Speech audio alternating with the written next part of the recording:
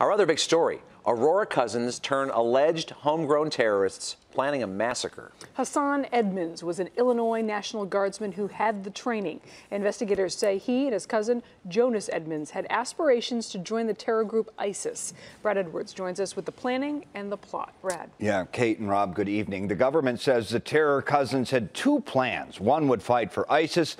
The other would bring a local military installation to its knees. It's alleged the West Aurora High School attendees plotted a massacre here in Joliet. Jonas and Hassan Edmonds anticipated a body count of 100 to 150. Oh, I think that's devastating. Gloria Edmonds is their great aunt. Nice kid, you know, both of them. I can't believe that. The complaint states Army National Guard Specialist Hassan Edmonds would provide cousin Jonas with military uniforms, a layout of his Joliet National Guard base, and with another man, storm it with AK-47s and grenades. That other man, an undercover informant. It started on Facebook. The cousins wanted to join ISIS. If they couldn't do that, one said, quote, "I'm content to fight and die here.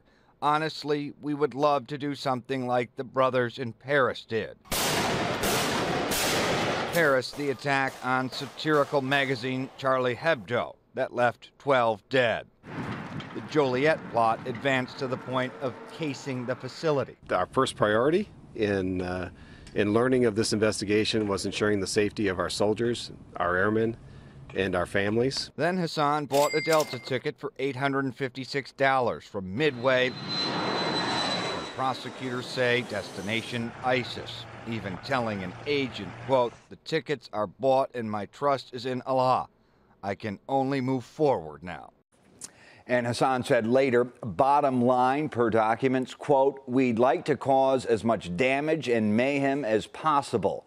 Both cousins now facing up to 15 years in prison if convicted, Robin.